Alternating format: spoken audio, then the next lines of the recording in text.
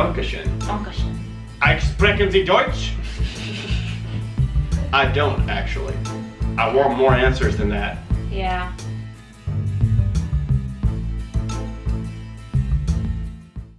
Hi everybody, welcome back to our channel. Today we are so excited because we are going over our Ancestry DNA results. Something we've wanted to do for a long time, and finally, last year we just decided, you know what, let's go ahead and buy the kits and get the process started. And we recently received those results, but we've been waiting to open them because we want to do it live on camera so that you could get our true reactions to all of our Ancestry results. So I think the way we're going to do it is we're going to read each other's results to each other. So Right. Nathan's going to read me mine, and I'm going to read Nathan his. Before we really dive into it, I just want to thank you for watching this video, and stay tuned. If you like our channel, hopefully you'll subscribe. We usually do really cool travel stuff. This is kind of the start of what we'd like to call Chasing Our Ancestry series. Yeah. We would love to be able to visit and travel to these countries where our heritage is. And part of the reason we decided to go with Ancestry for our results instead of 23andMe or some of the other ones is because we really wanted to know like percentages of all the countries, because we love to travel. We want to be able to visit those countries. And so yeah. Yeah, and I know some other testing websites, they give you results that are they just say kind of general ethnicities or people groups, Yeah. and they don't necessarily tell you specific regions. And that's one thing we're hoping with Ancestry.com is, like, I know I've got a lot of English in me, and I'm hoping it won't just say you're English, but it'll say you're English and you kind of you hail from this town, or like your roots are in this little region of England. So that'd make it a lot easier to visit, and you know, maybe go find some historical roots. And I think they do, because they have over 350 places that they like, regions or whatever. So for me, I am really excited to figure out what I'm going to be, because most of my family heritage I don't know. I mean, I'm guessing it's probably English, but I do know I have some Eastern European, because I know that my great-great-grandfather came from Hungary, and he married a Hungarian girl, and so my great-grandfather was pure Hungarian. So I know I have some of that in me, and we love Hungary. So I'm really excited to see the percentage of that. So we should actually Okay, so let's read my results. Let's get into it. The way Ancestry does is they don't mail it to you, they email it to you. So we're gonna be on the laptop. All right, try not to read ahead too much. Okay? No, I'll definitely, I'll try not to. Okay. All right. Oh, this is exciting. So your number one result is 42% Germanic Europe. Ooh. Does it break down what that is? I'm trying to see if I can get the breakdown.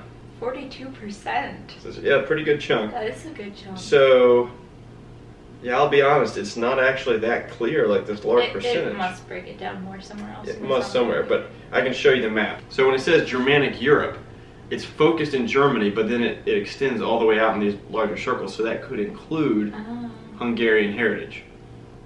Okay, your second result. At 34%, we have England, Wales, and Northwestern Europe.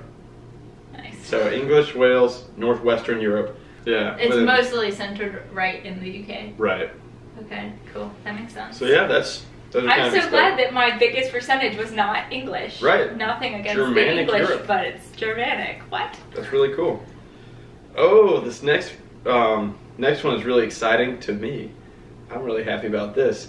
You are 10% from Sweden. She's got that Viking heritage. We haven't told them that's why we're excited. I really like Viking stuff, and so that's just really exciting for me. All right, so that's Sweden, 10%. All right. Next up, we've got 8% for Ireland and Scotland. Nice. So they are separate from England, I guess, because it's more, that's probably Celtic roots. Yeah. 4% is listed as Eastern Europe and Russia. And so that's a pretty wide range, and I'm going to say that's probably just Slavic ancestry. So that would include Hungary, Slovenia, Poland, Slovakia, Czech Republic, Austria, Romania, Serbia, Ukraine, Belarus, all like Eastern Europe, basically. What's interesting to me, though, is so like the Germanic Europe, which is 42%, those kind of overlap. So we know you're at least a good chunk Eastern European. So I'm guessing part of that's hitting the Germanic. So maybe the 4% is like Russian or something. Yeah, it could be a different yeah. genetic thing hitting there. And then your last listed result is 2% from Norway. Nice. So once again, got some of that Scandinavian blood. Very exciting. So we want to see what the breakdown of, especially the largest result, Germanic European, 42%. It's kind of vague. Yeah. Let's see if we can figure out where that specifically is. So weird. So even though they were Hungarian citizens, German? they were maybe more German genetically than they were Hungarian. Maybe. That's interesting. Yeah. And then your or whichever grandmother way far back that was Slovenian with the Windish, that's maybe the 4%.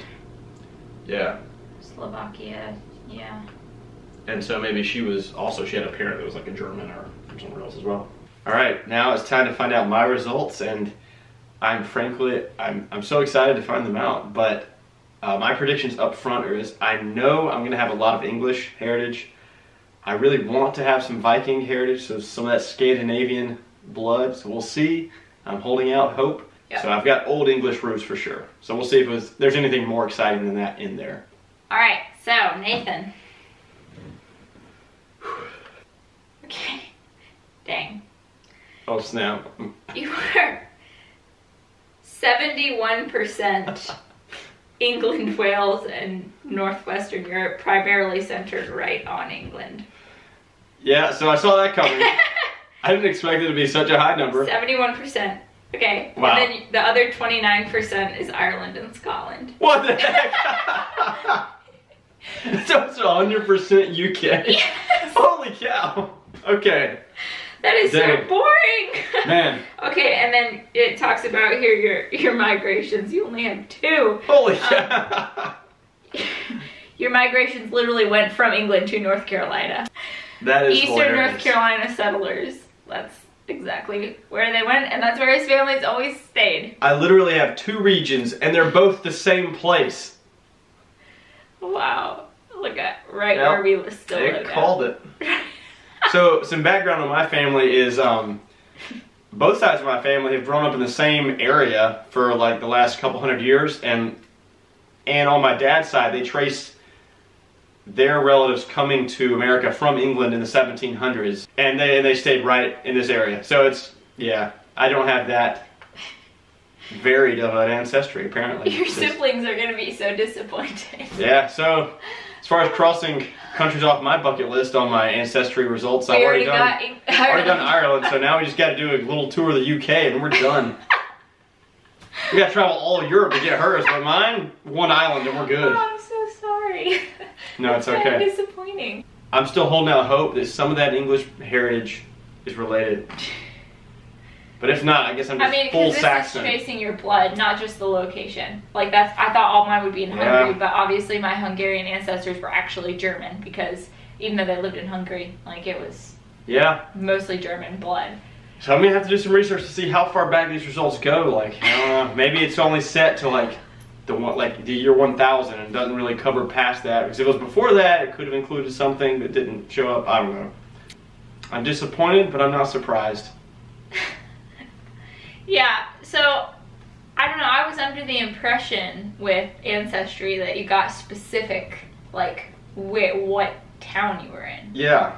That's why I went with it instead of 23andMe. Yeah. Like super specific, but mine just said Germanic Europe. So it said mostly Germany, but then it still had the circles that could include other places, you know? Right. It says it tests out of 350 regions, but then I'm not really sure how that works because my main region is England, Wales, and Northwestern Europe.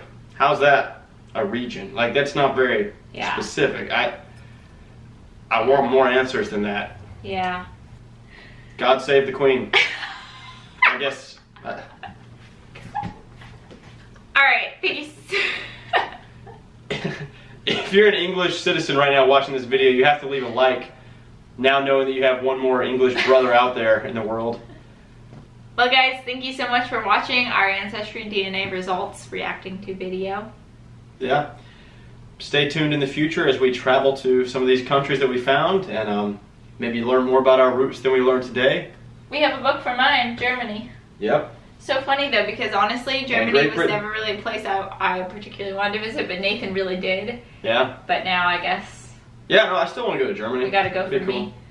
Yeah, we gotta go for her, for sure. Thanks for watching, guys. Bye. Bye.